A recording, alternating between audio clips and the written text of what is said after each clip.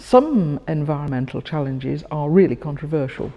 Geoengineering is an interesting one. Now, geoengineering is manipulating the climate, or at least the weather, deliberately.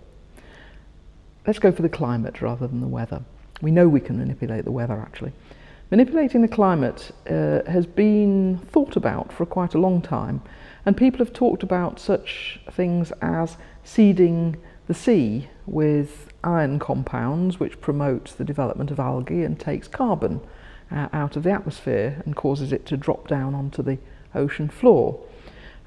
Similarly, people have talked about increasing the reflectance of the surface of the Earth by either promoting light-coloured roofs on buildings. That's a very simple way of doing it, but also things like floating reflective umbrellas in space, that kind of thing. Now, when you talk about those kind of issues, you're talking about an experiment on the only planet we have where we don't know the outcome.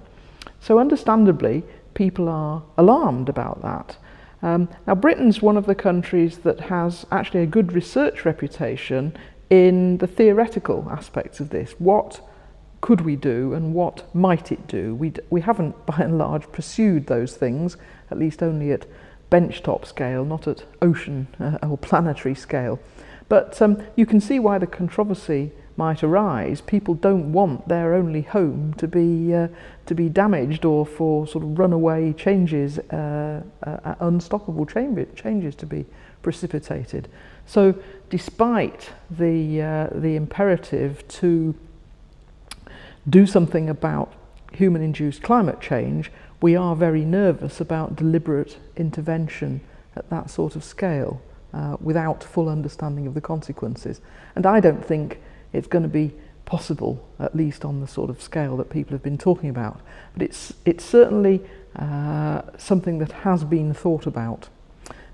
One thing to add about it, there is of course a moral hazard in that. If you start to contemplate the possibility that you could deliberately modify the climate by an intentional intervention, it perhaps takes the eye off the ball of trying to reduce carbon emissions, which should perhaps be the primary thing that we should be doing. You know, if you have all your faith in the fact that science might be able to do something without people altering their lifestyles, then that's probably not a good place to be in terms of national decision making, for example.